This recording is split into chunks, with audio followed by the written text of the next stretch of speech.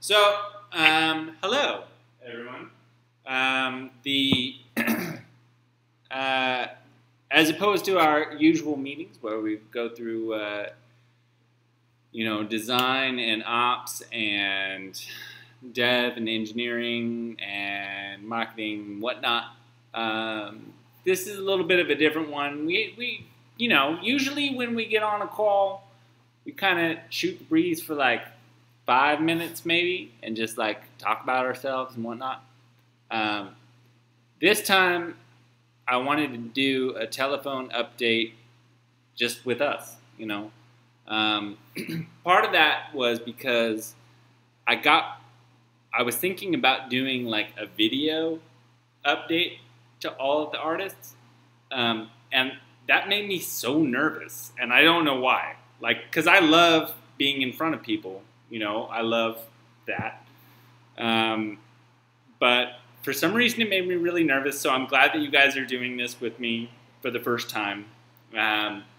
One aspect of it is that we're trying to, make people working on this game and all of the artists involved more real to each other, like actual real human beings living in various places.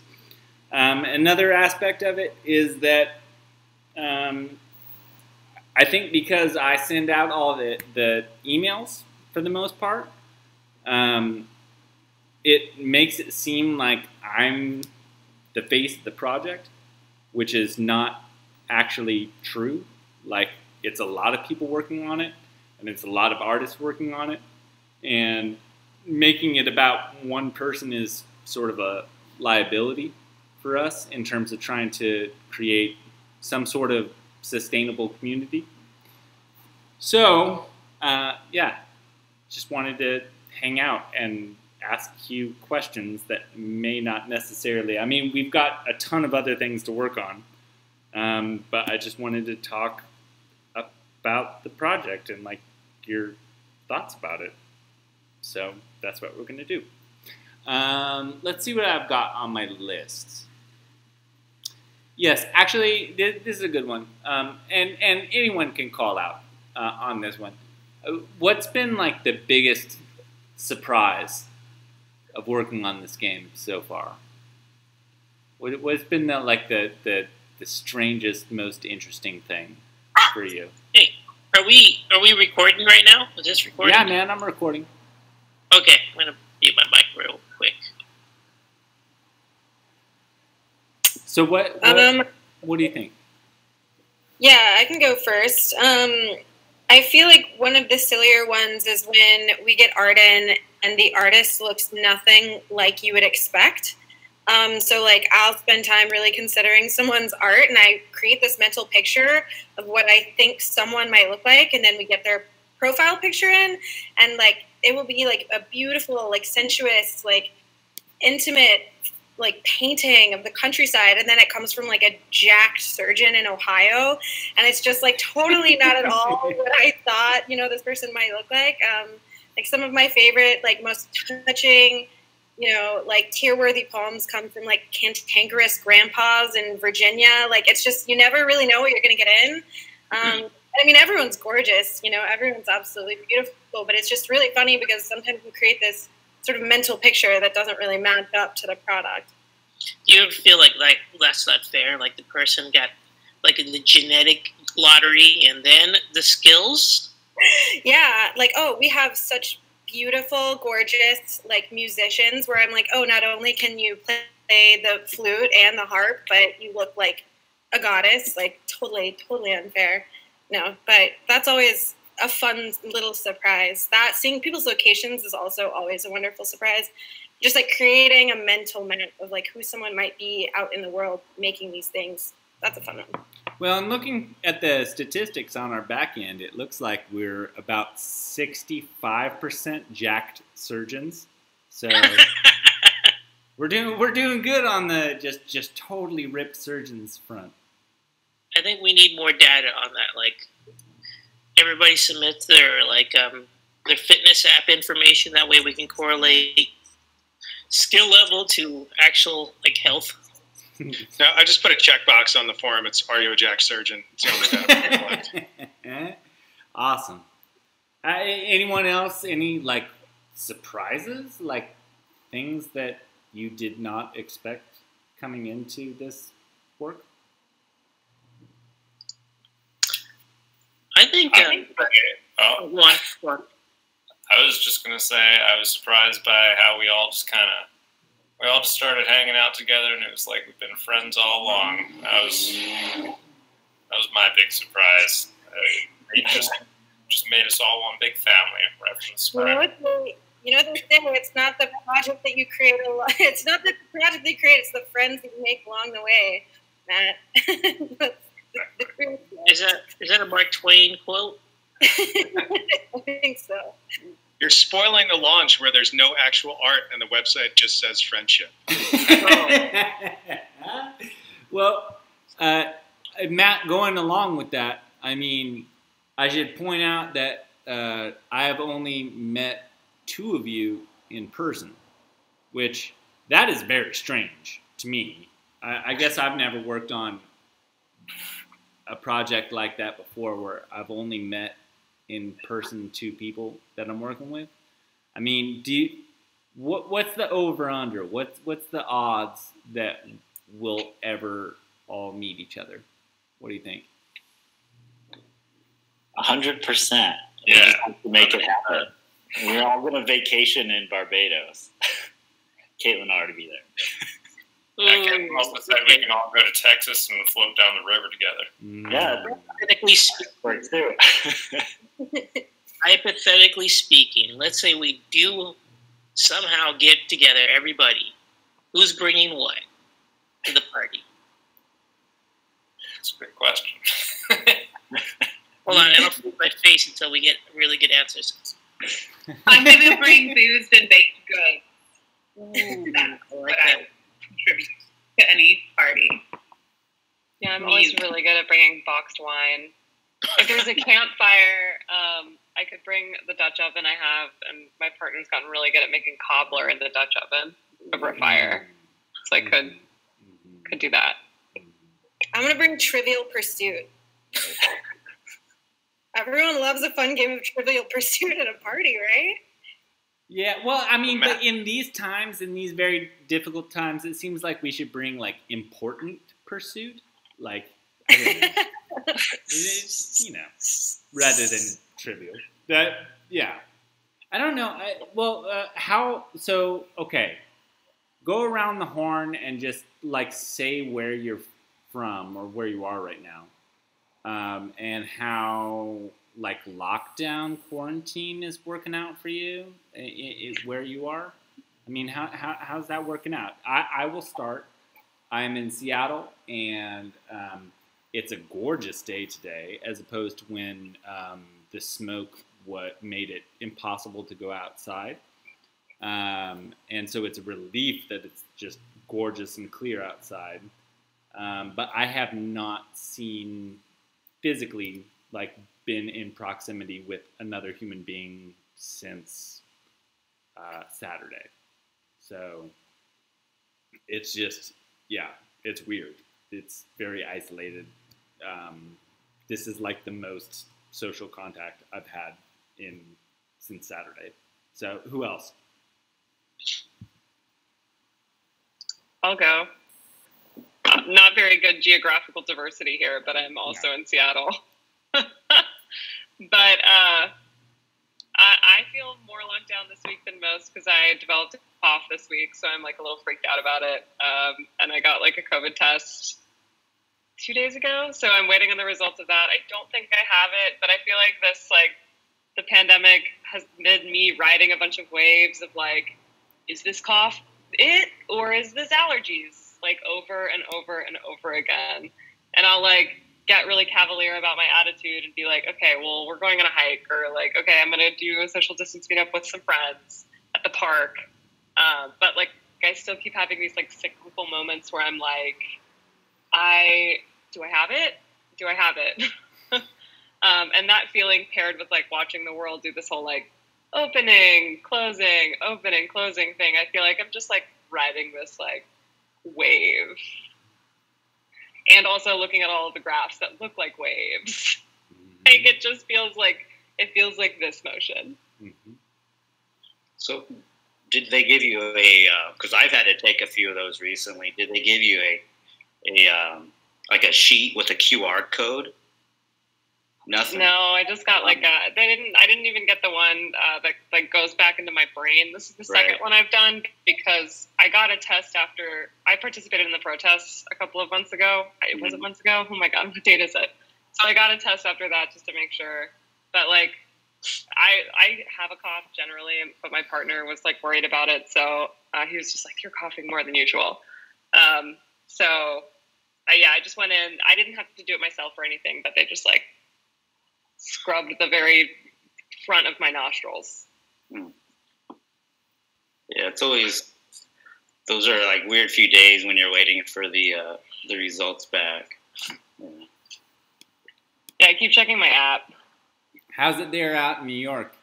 I know they were closing down a little bit and opening up and closing down. Yeah, I feel like it's the same thing. The same here as anywhere else, except like 3 times as expensive.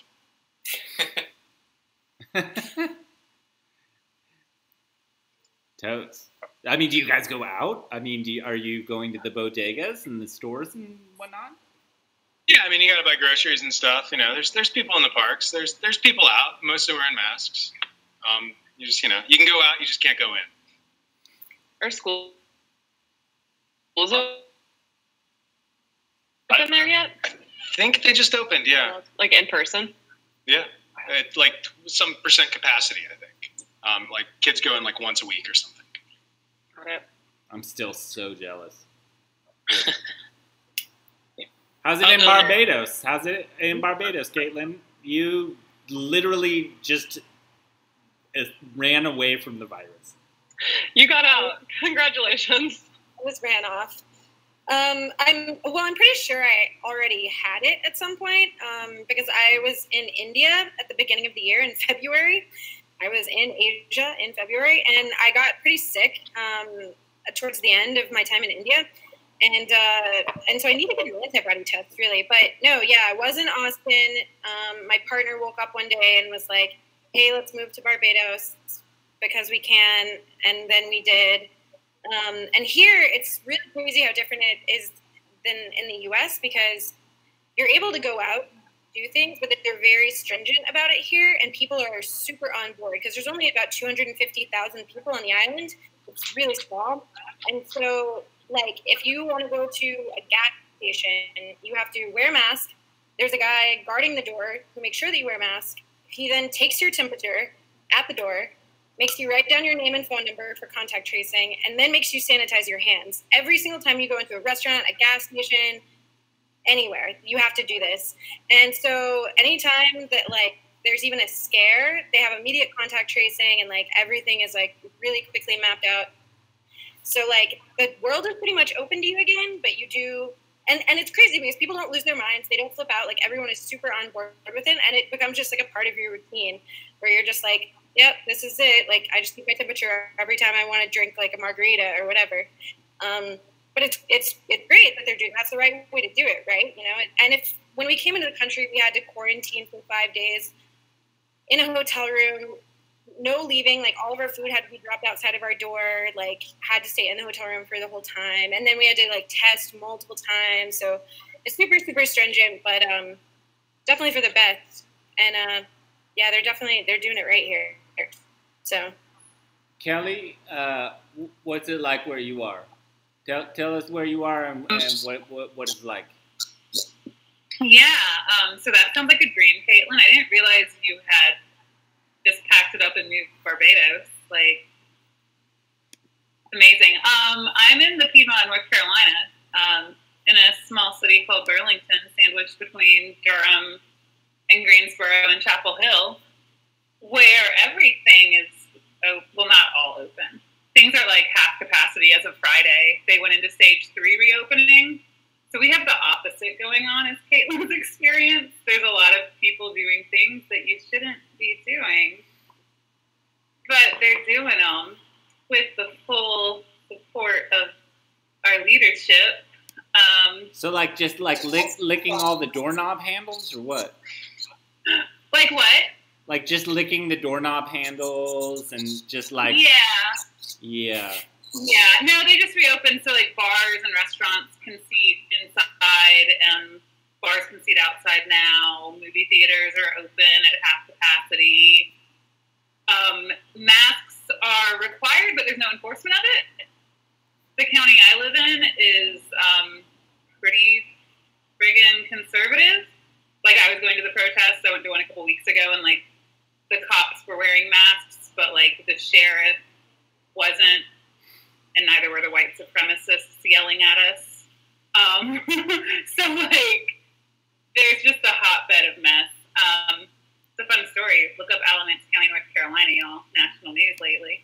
But it's just like a lot of cases. The universities, like UNC and NC State, opened and then shut down and went off campus. The private universities still open. It's just a lot of bad decisions on this side of the continent. Go Tar Heels or Duke or something. That just blows my mind that any college campus at all is open, because I'm just like, the number of people whose mouths I put directly on my mouth, you know what I mean? In college, like, it's just like, this is not a safe environment. Like, college kids do not make smart decisions. Caitlin, No, this is not that sort of a podcast here. This is not that. We're not getting into that. But Sean, how are we doing in Texas? Kind of similar, I think, to Kelly's situation. Yeah. It's pretty open, but I think bars are still closed. You have to be making like more than 50% of your revenue from food to stay open here in Austin. So it's like something. And, of course, venues aren't hosting shows or anything like that. But I've been out, like, in the park with friends, which has been nice. And I actually went to a wedding on Sunday, which was kind of scary. But, but my friends wanted to do it. They'd already postponed it once, and they were like, come if you feel comfortable. People wore masks mostly, but, we'll see. I don't know how it'll go, but that's the riskiest thing I think I've done personally. Other than that, it's been, masks indoors all the time. Not really doing too much besides having people over into the backyard to watch movies. Oh, that sounds nice. I can get into that.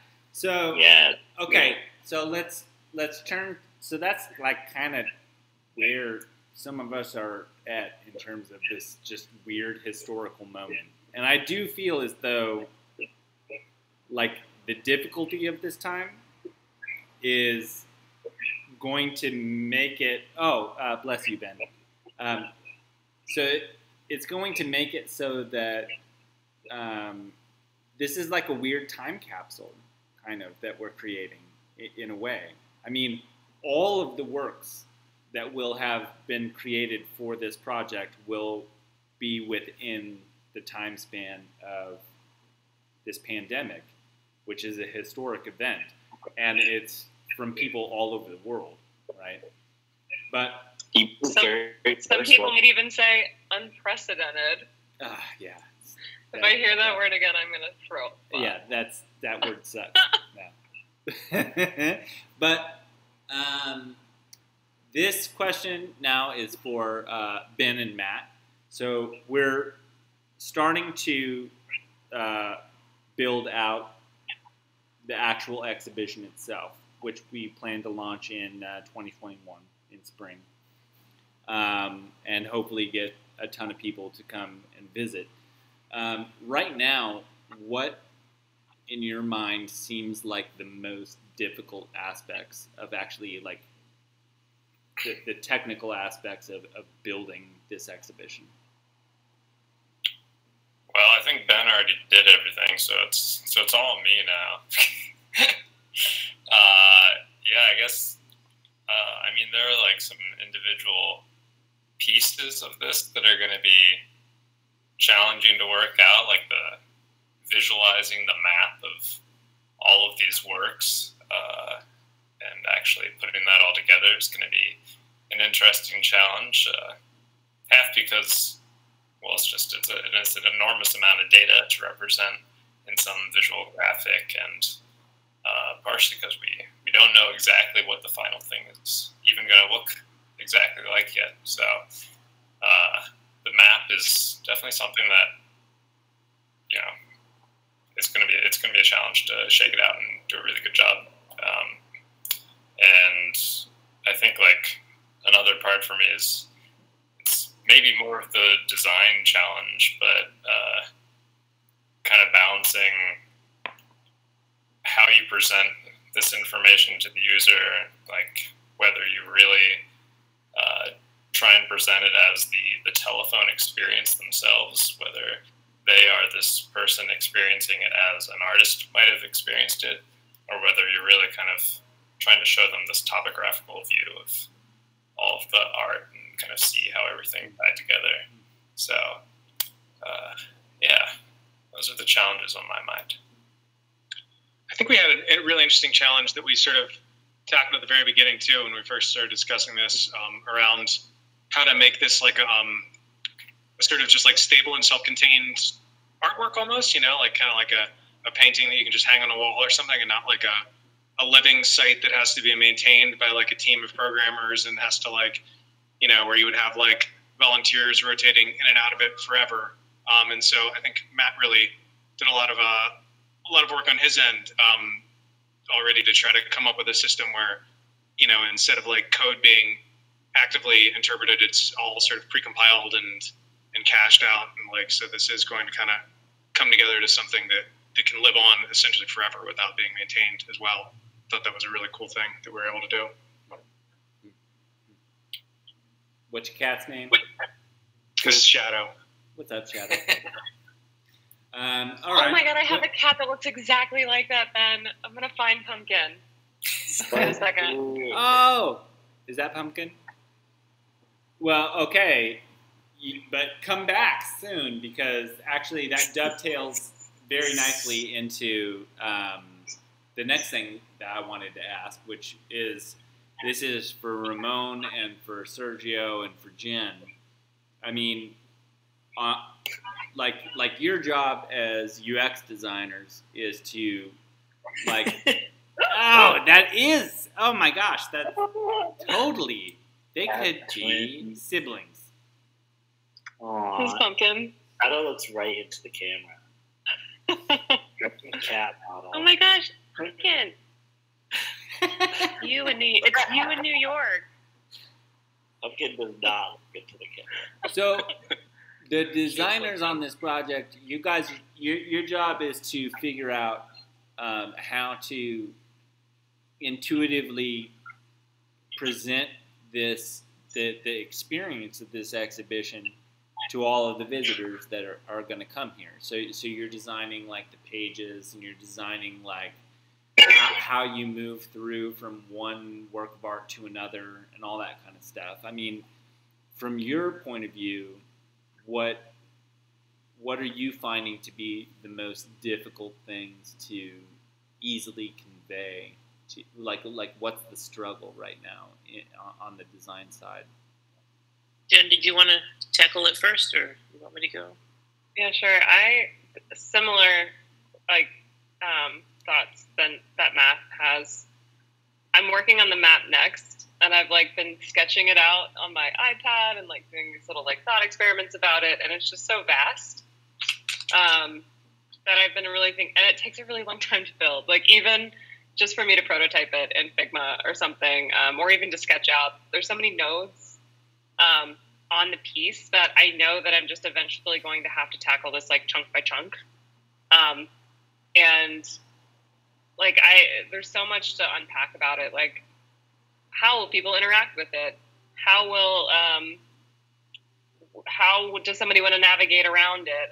We have a lot of ambiguous concepts, and this is always kind of like the scariest, most exciting part of a project for me, is where everything is still really ambiguous and you're not really quite sure what it's going to look like. And then you really start to like one of my favorite, one of the mottos I live by is like, if you're going to eat the elephant, start at the tail. Like when something like this feels so big you should just like chunk it out and like eat the elephant piece by piece, and all of a sudden you've eaten the elephant. So like that's how I feel about the map. I'm just going to have to start tackling it chunk by chunk and making like decisions really quickly about like what shape is the node, how much information are we giving to the user at first glance, node by node. Are we conveying any information through color? Are we conveying any information through stroke weight? Do we have like a wayfinding you are here sort of interaction? There's just like a lot of really small decisions to make that I just need to start eating the elephant. That's like the biggest thing on my mind. I think it's definitely the biggest challenge. The other one is always at the beginning of a project where you're trying to figure out like aesthetically what this should look like. Because that's like a whole nother, we've already done that, which is great. That's like a huge thing to tackle. And like, it becomes more important the higher the fidelity gets as the design goes along. But like, it's really great. I feel really relieved that we've already kind of made that decision. So that we like don't have to like keep relitigating that, because sometimes you can really get into the weeds with even just like the visual direction and the aesthetic direction. But we've taken care of that, and now we can just talk about like the real meat of the interaction, which is the website, which is great. Yeah, I concur with a lot of those points. Like, how do you show the scale of this? You know, like, it's just so massive. Like, it's like walking into that warehouse at the end of Indiana Jones with all those mystery packages, you know, like, oh, what's this? You know, how do we navigate to that? You know, how do we tell someone how to go and let them free and let them explore? And, you know, I'm glad Jen had the foresight at the beginning of this to, like, get us all together and talk about what we'd all like to see and what our mood board would look like if we were to implement it, you know? The other aspect of this is, like, you know, helping Sergio along. That's also been fun on the personal level. And then interacting with everyone else. Like, Matt, like, put out some really good feedback on, like, the filters and the artist search. I mean, I'm like, oh, boy, you know. But it's a fun challenge, being put into deep water and treading it and then, you know, hopefully getting to where you need to be by the end of the process. Sergio? Well, you got to unmute yourself, boss. You're muted. I got to hop off there, you guys, too. It was nice seeing everyone tonight. Bye, Jen. Bye-bye. I think maybe the most challenging thing for me is sort of is understanding that it is quite big, you know, as Ramon's saying, and as we all know, but also like knowing that I have been given such sort of a small piece of that, and I've been finding it just to be a challenge. You know, I think where I struggle with it is not really knowing like where, like what I'm allowed to like change or do. If I rounded this corner here, you know, would that make a significant difference? Is that something I can do? You know, so so really, it's like I know it's such a huge project, and I know I need to learn a lot, and I just by simply giving me the task that's been given to me, I still know that there's a lot of development that I need to do. But no, I enjoy this project, and one of his questions earlier was like, is that I thought was really neat is that I didn't realize how big it was. You know, when Ramon invited me to take part, like I really didn't know until now. I know we're working with a team all across the U.S. and other areas of the world, and you know, there's artists from all over, which is it's pretty neat. But yeah, I think that's my struggles, not having a lot of education and just trying to learn. I know. You're doing a great job, Sergio. I was actually looking at everything this morning. So the next question then is for you know, to top off the design talk, it's like it's always changing. It's always, you know, like the best feedback I've ever gotten was like, just listen because every point is valid. Like I can't possibly think of every angle. And when Matt points out, like, well, how do you do this? And I'm like, ugh, how do you do that? Well, let me get back to you. Let me go sketch something out. Just this afternoon, or actually yesterday evening, I showed Nathan the back button. Or I thought I finished the back button. He's like, no, you need a back button. I'm like, well, this is a back button. He's like, no, you need a back button. I'm like, oh, back button. So I've been working on that. So always keep your ears open. Yeah. Well, the next question then is for Caitlin and Kelly and Sean, who are on the ops team. So you guys are actually running the game. You know what I mean? So the other half of the team is kind of like building the exhibition and the framework for the way that Telephone will be set up, right, and presented and interacted with by folk. You're actually like running the game. Like, I'm going to assign this artist to this person, and we're going to catalog it in this way, and so on and so forth. Like actually tying the pieces together that makes like the connective tissue of this project, right? And I, starting out, just kind of made up some rules that we've been kind of following, mostly. But like, if you could, there are a million ways that you could actually do this project, right?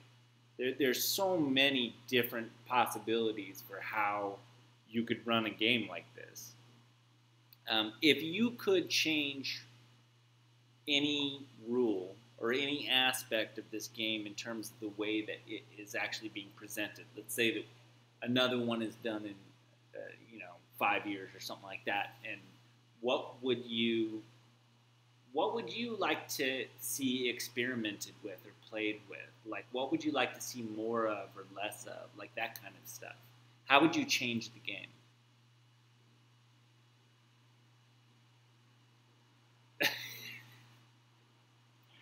Hi, I'll start. I feel like this is largely a Caitlin question because she's like kind of the guru of assigning and doing mind maps to see like if this person hasn't gotten it back on time, who else can we send something to keep it moving and doing all of that juggling and magic. But thinking about like looking back and seeing what I know now at this stage in the game and how I would use that to kind of change something in the future and planning it.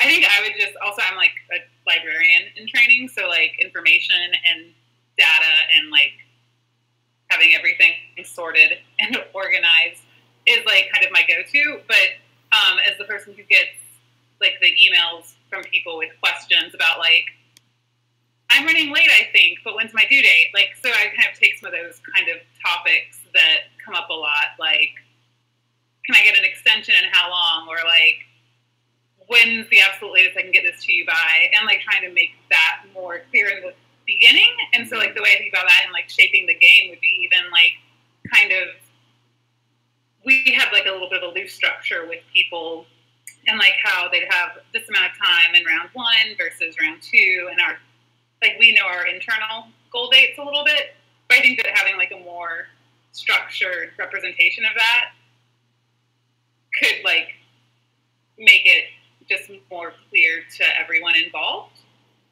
But I think also part of the fun of Telephone, as someone who participated in it also, was like, I didn't know when I was going to get an assignment, and it was just kind of like, here's your email. Here you go.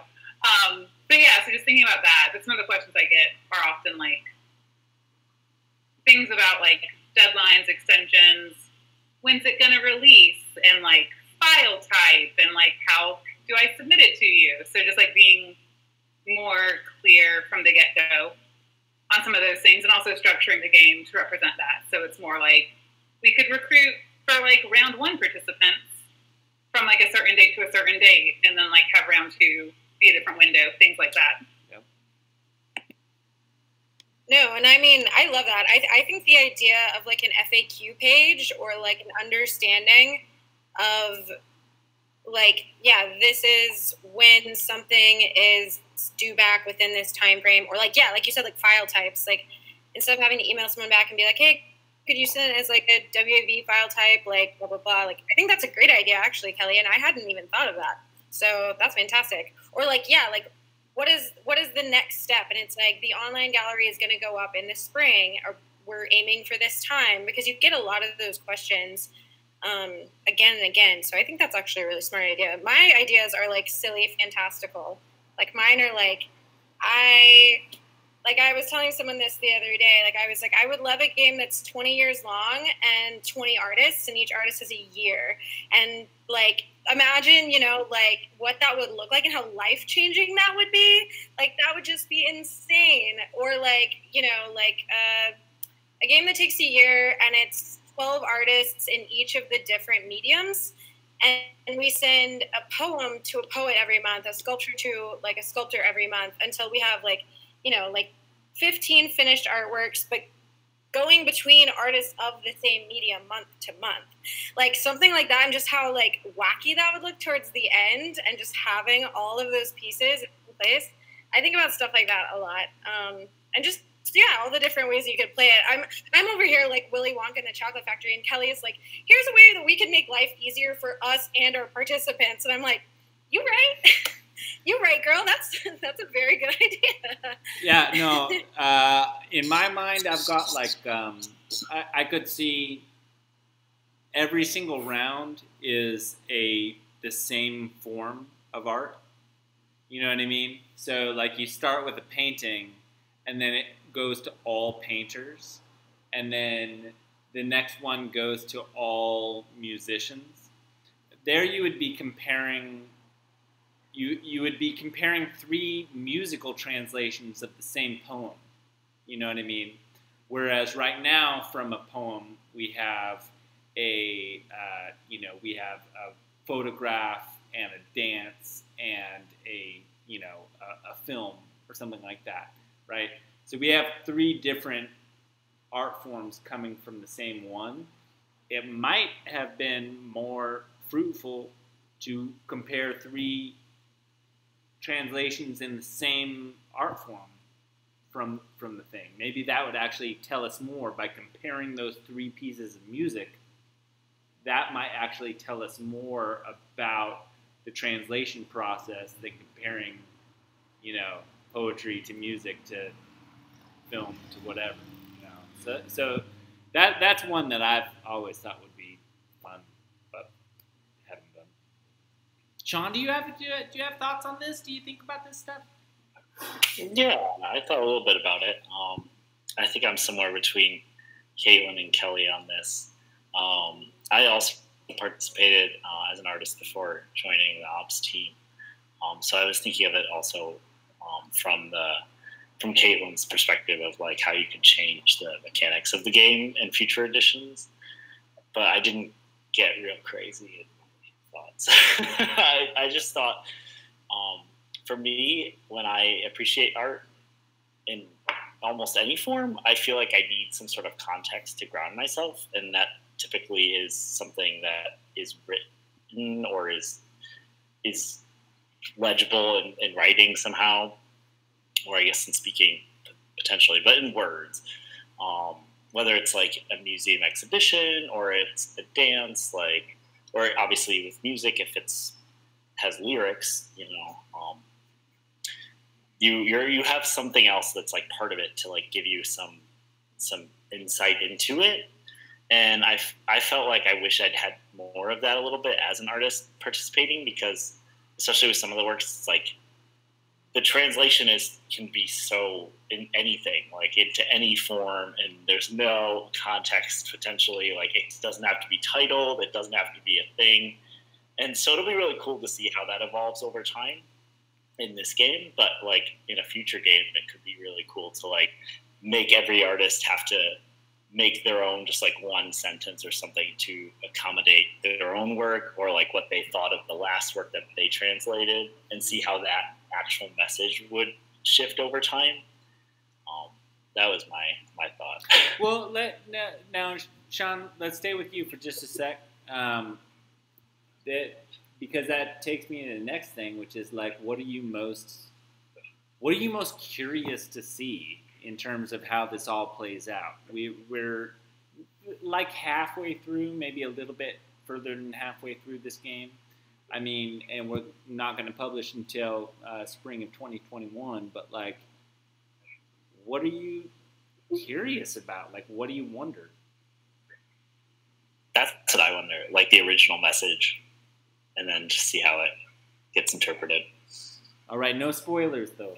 No spoilers on this. I don't even know, so I couldn't spoil if I wanted to. Top secret. Yeah. Nathan, do you know how many artists are returning from the previous iteration of Telephone to this iteration? That's a good question. I don't have a precise number. Probably I could look at the spreadsheet from the last one and just do like a group search of all of them, but I haven't done that. I know there's quite a few.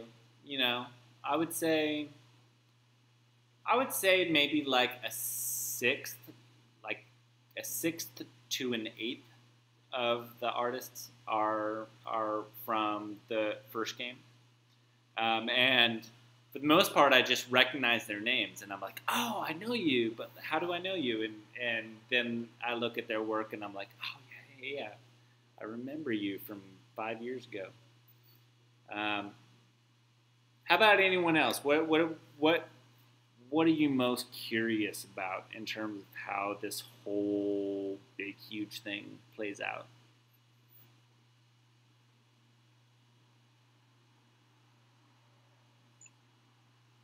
I think one more thing would be like how it affects the individual artists. Like, does it help them grow?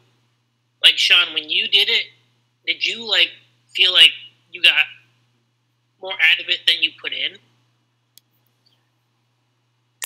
Yeah, I think so, because, you know, especially during COVID, making art, and I make music, you know, it's so solitary, and it really felt like I was just doing this, you know, in part as therapy for myself, but also, you know, I'm used to, you know, playing in bands and playing shows and having a community in person to share that with, and so this allowed a way to have that sort of community, even if you're like kind of putting off the sharing into the future, but in the immediate term, you're getting something else, someone else's input to help inspire you, and then that's going on to someone else. So that was really cool.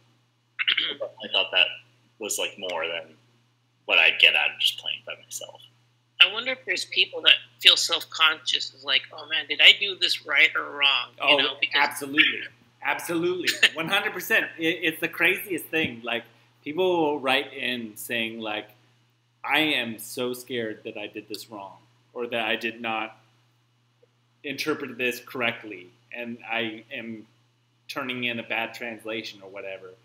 And firstly, I mean, I don't know exactly how you would categorize a good translation versus a bad translation. That's something that I think about quite a bit, because there is such a thing as a bad translation, but it's so complicated and so subjective that generally my response to them all the time is like, geez, don't worry about it.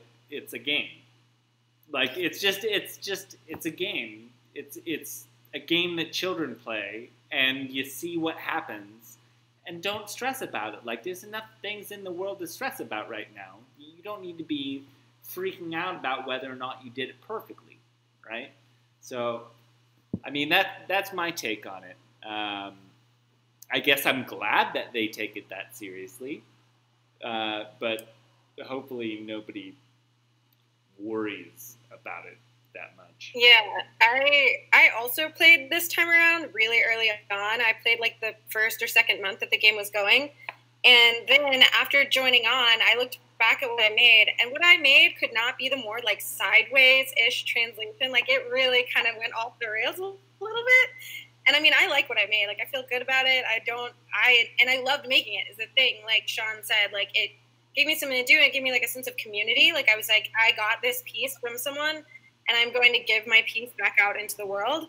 And that alone felt good. But yeah, looking back at it, I was like, this is a little wacky. Like I kind of took this in a direction, but that's like not the point of the game. You know what I mean? Like the point of the game is to connect and have fun. So it's fine. Well, and on the, another aspect for me, I think the first game that was played, like I was laser focused. Oh, Matt loves Ben's Cat's Tail. That's amazing. Anyway, I was laser focused on translation and the accuracy of translation and trying to find that accuracy everywhere because I felt as though that was the most valuable thing. Being able to study the transmission of information from one form of communication to another through different parts of the brain, through different types of expression, etc., different languages. This time around, I just don't care as much. I just don't care. Like when something goes completely in left field, I'm kind of tickled by that, actually. Like, and interested by it. Like, I find it valuable when something goes off in a completely different direction. So, yeah. Here, I have a question for Nathan. Let's turn the tables. Oh, shit. As the ringleader in iterations 1 and 2, how has it changed you? How has this game changed your outlook on things? How has it... Wait, say the question again. So how has it changed my outlook on things? That is a very broad not question. Things, but like you just mentioned, like you're less stressed about like whether stuff gets done right. I mean, how has the game changed you as a person? Well, I guess I'm surprised by how many people want to play and how many people keep signing up to play. Without a ton of effort on our side to instigate that. I think that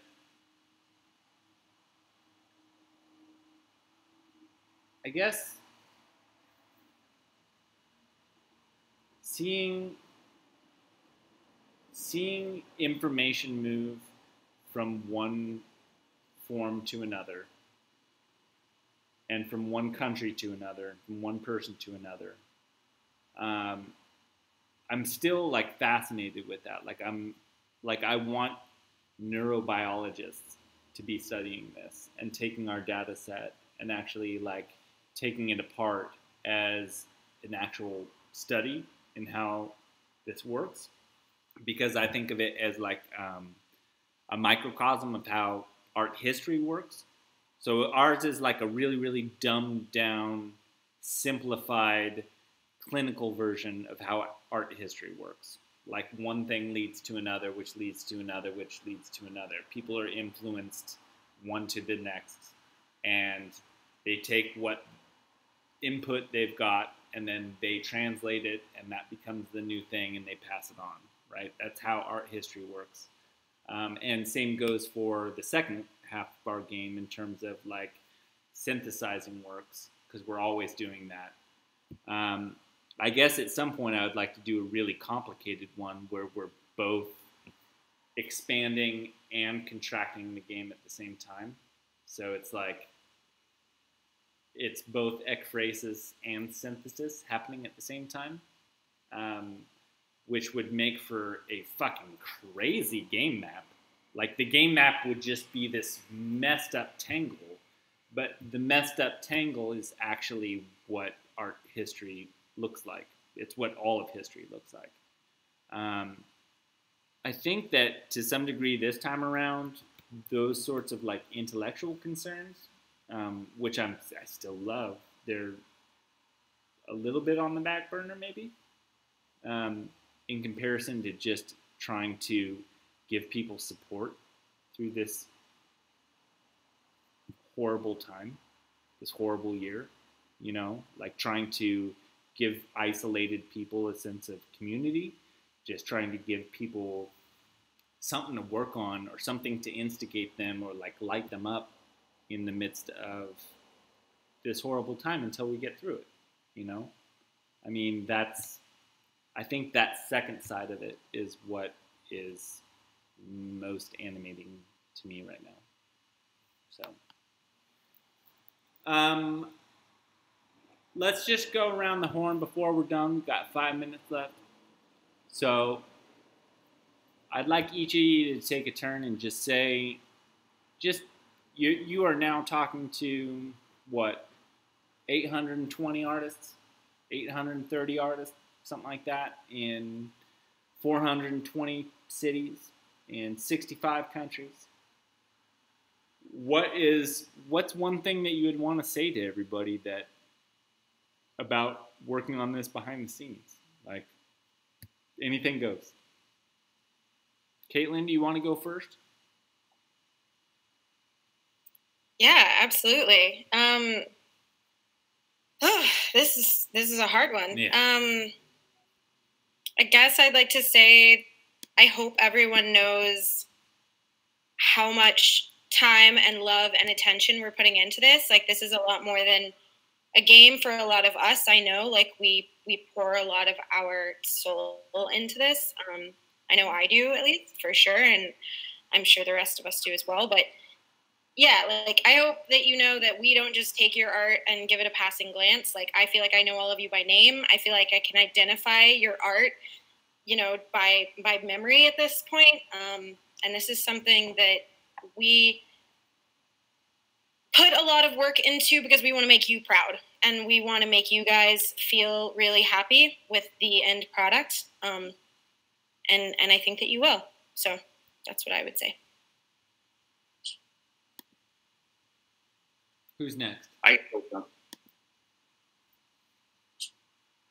Just how amazing I think it is that, you know, I find a lot of times I'm insecure, and I think it's very neat that all these artists are putting themselves out there, you know, creating something, and not really sure of how people are going to take it or translate it, like we've talked about before.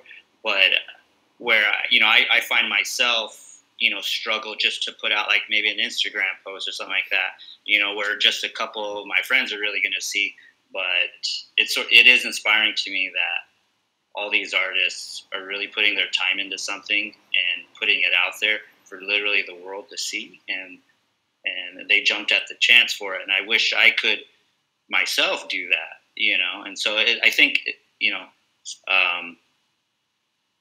maybe I'll start doing that, taking a lesson from the artists there. But I think that's something I'd like to say to them, that, you know, that's really neat that they are willing to do that.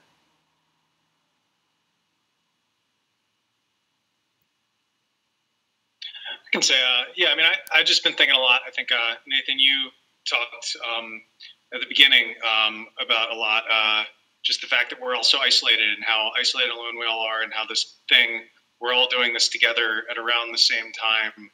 And that bounces around in my head a lot when I'm working on this, that like how many other people in this project right now are working on something in their room. And, you know, it's kind of helps feel a little bit together. That's uncharacteristically sentimental of me.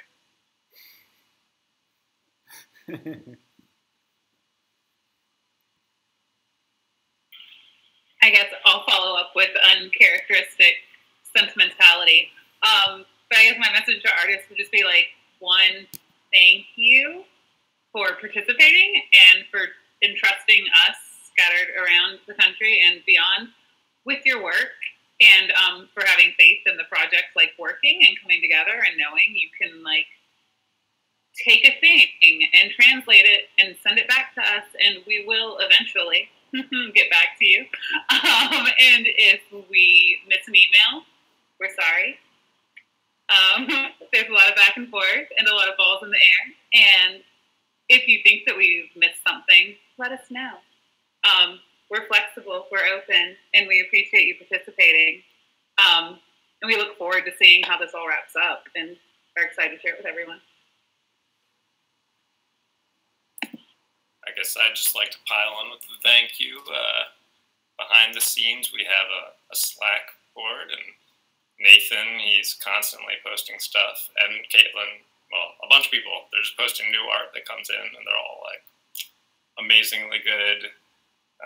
We all get a private art show before anyone else gets to see it. So, yeah, thanks.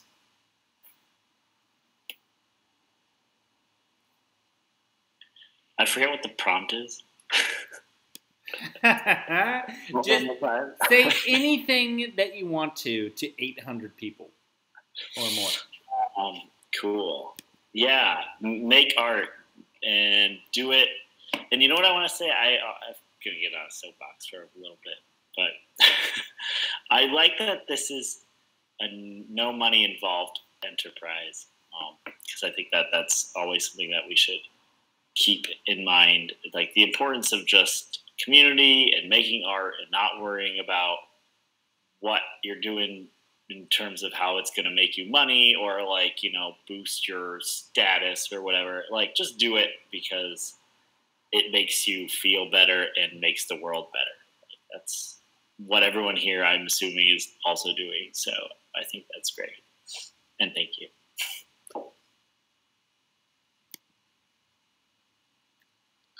Well, I think, am I the last one here? Where to start? I just want to talk about the butterfly effect. You know, we're doing something small that's going to affect thousands of people. Not, you know, the artists themselves are going to touch their friends and family, and those friends and family are going to touch other friends and family. Pretty soon we're having like this, you know, love bomb go off in all over the world with positivity, you know, and I thoroughly believe we're going to save lives by doing this. We're going to slow down somebody's day just long enough so that they don't get in the wrong car, or bike down the wrong hill, or walk home in the middle of the night. You know, just even now, like just meeting every one of you, you know, the whole reason I did this is just because I wanted to hang out with Nathan, you know? And now I get to meet all you guys. So look at this. I'm touching lives. I didn't even know. Look at that. Look at me. I'm drinking. Anyways, that's my 2 bits. Butterfly effect, positivity, keep it going. Well, and I guess we're out of time for now, but the last thing I just wanted to say to everybody watching, everybody listening, everybody on this call, I mean, we're all in the same boat. We're all real people. We breathe the same air, regardless of where we are on the earth. And you know, I hope that this game that we make is fun and cool, and can't wait to talk to all of you again. It's gonna be fun. Adios, everybody. Silent waves.